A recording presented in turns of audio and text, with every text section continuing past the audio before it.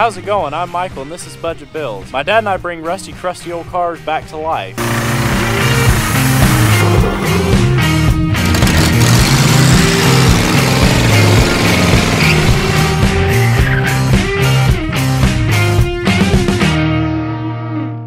What's happening, Budget Builders, and welcome back to the channel. You know what that is? That's the motor, that 2.7. Now, obviously, with all the work that we've put into the car and we still have going with the car, there's no point leaving this engine dirty and nasty like it is. I'd like to be able to eat off of this thing. And so what we've got going on here, it's kind of a mess right now. This thing sucked to begin with. We kind of had to figure it out. We've been out here trial and error. We still got stuff everywhere. We got this little blaster from Harbor Freight. There's your gun, and we've got some walnut shells. Now this is nice because this is all harmless and it's very light abrasive on all of our surfaces here, but should get us nice and clean and where we need to be. Now we've got everything closed off. We've got paper towels stuffed in all the ports. Every oil orifice or anything's closed back off. I got our covers on, and all of our intake and exhaust openings are all covered up here.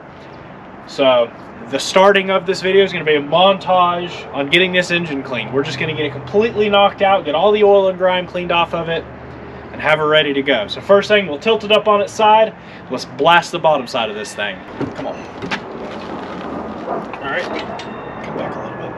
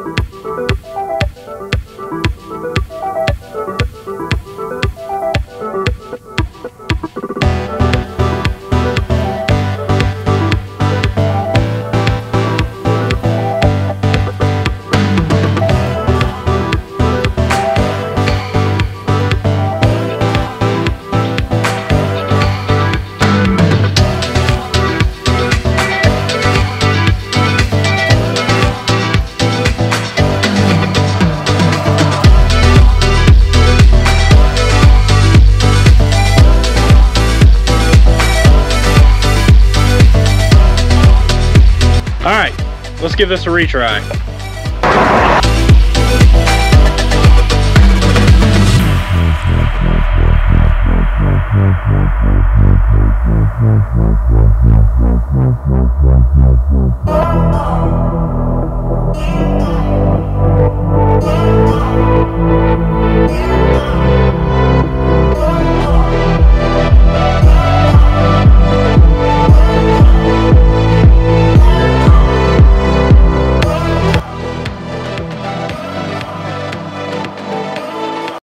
All right, as you can see, we swept up a lot of the junk and we're straining it back out so we can reuse it. Now, obviously the better way to do this, because there's still just stuff everywhere, would have been to actually put a tarp or something down.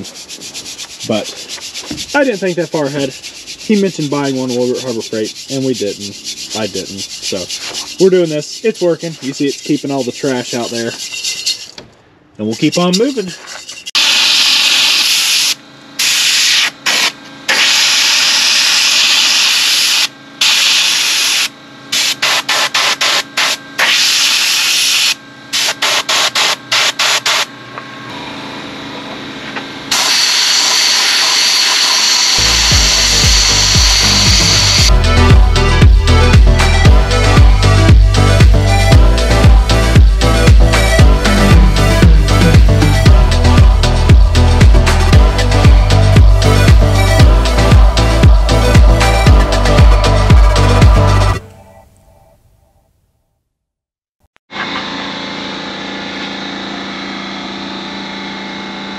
This obviously has to come back off.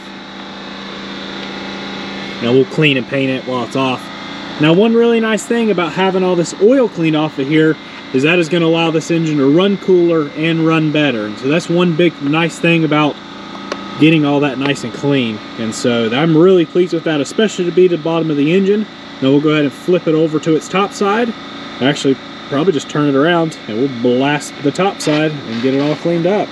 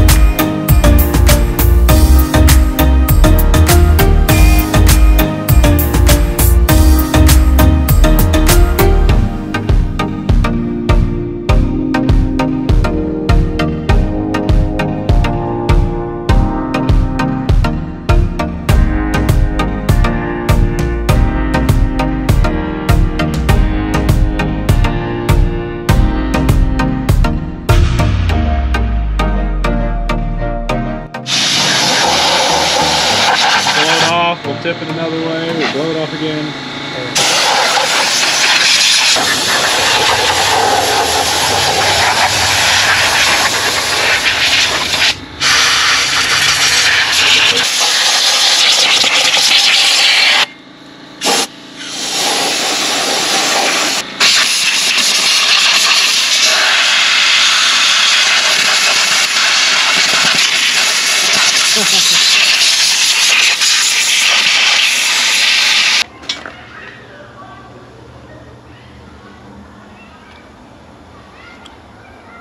So clean, you can eat off of it.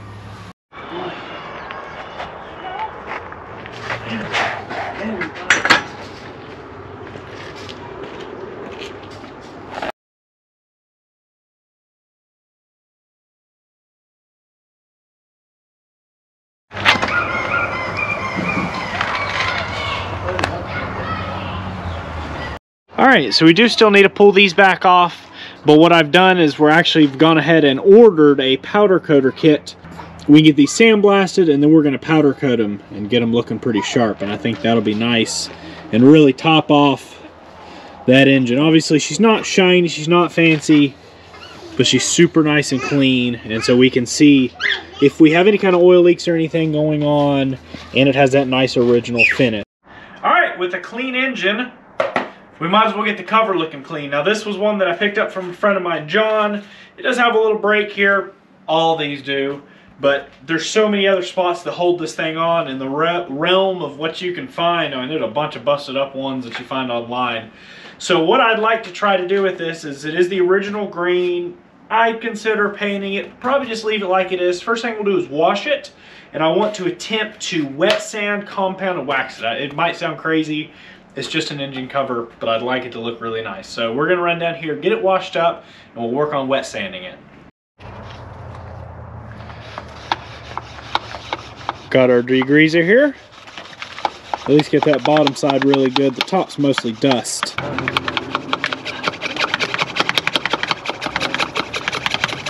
Okay. Nope. Nope. You just tap it. I tried. Tap it right here. This is a good one. Okay. Let's see if we can.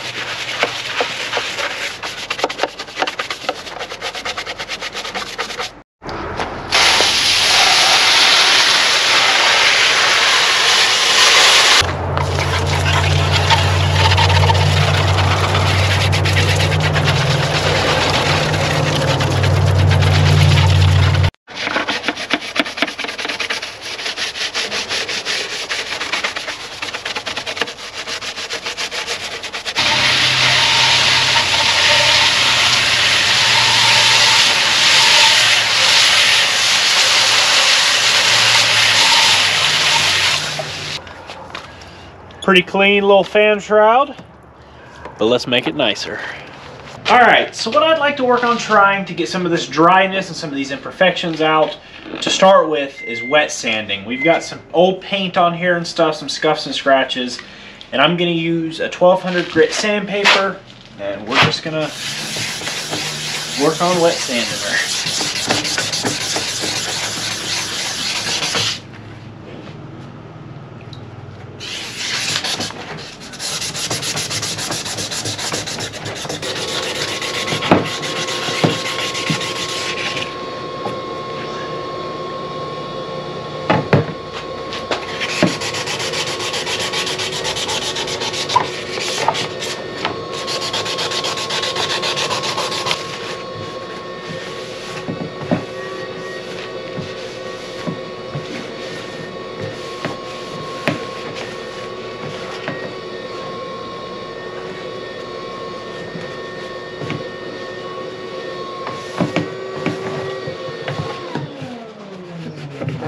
Now I'm not 100% positive because obviously something like this I assume does not have a gel coat. So I'm not sure if it's just gonna suck in the compound and the wax or what, but I think it'll be worth a try. And I think it'll look really nice.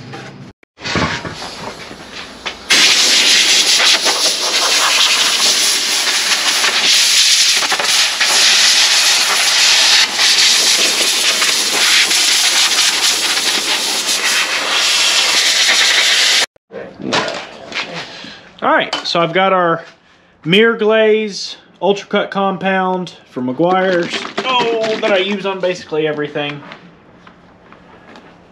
And I am going to attempt to just do this one by hand. We'll see how it goes.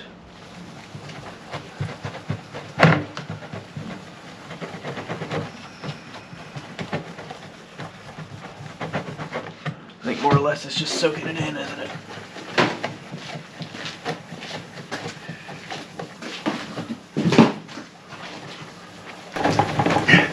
I should have just used the tool on this. Yep, I give up. I'm using the tool.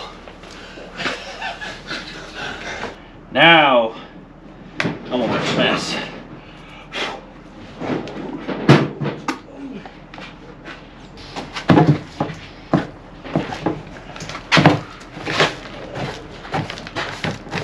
What is it? Can I? Oh, that thing. Heavy.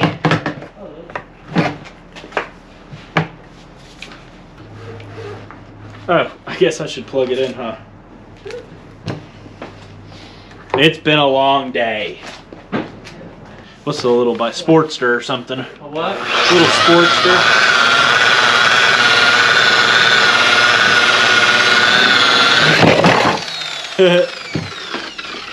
Okay. Hey, Dad. Did I borrow you? I'm sorry. Yeah, I don't know if it's going to do anything because it's not actually.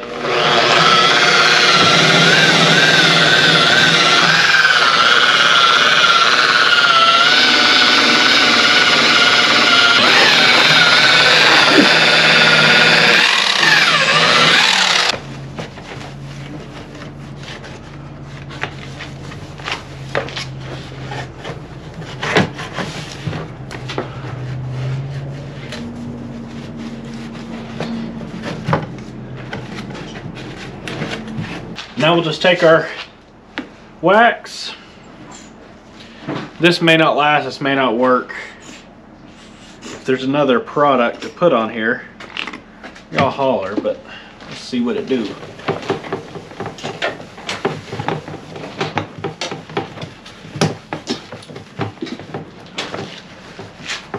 I think for the most part we're just allowing that to soak down into the pores of that fiberglass.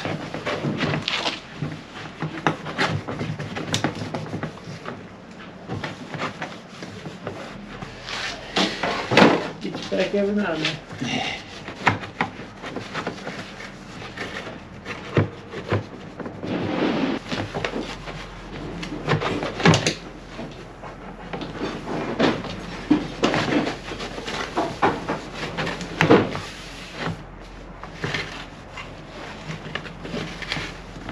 A whole lot nicer than it originally was, and it's pretty close to factory original, so I'm gonna call that a win.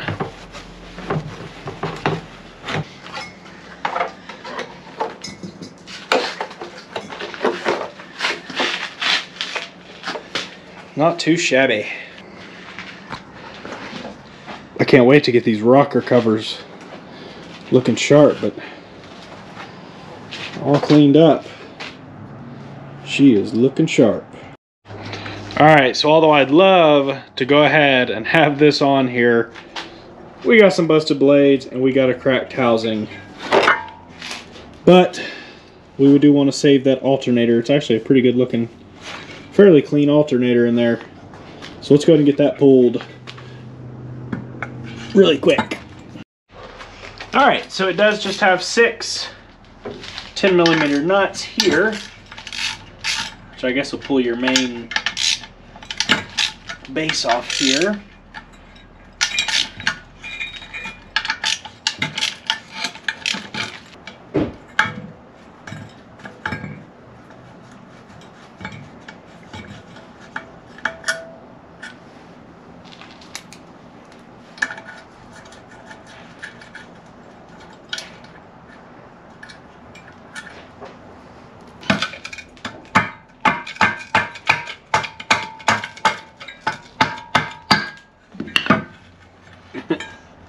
That did nothing.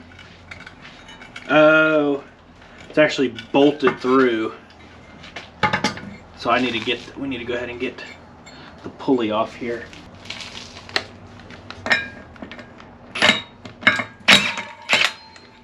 Don't you just love an impact?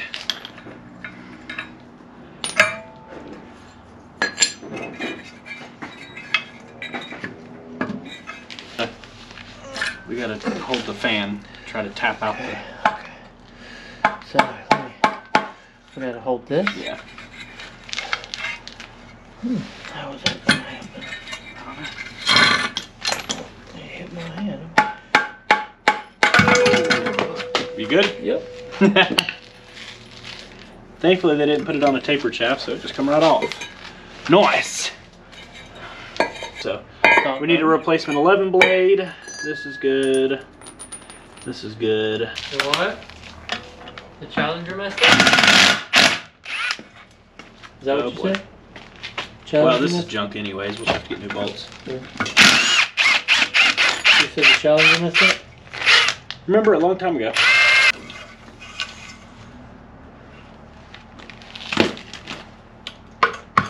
Not like on the 3 bolts? It is. Alright, y'all.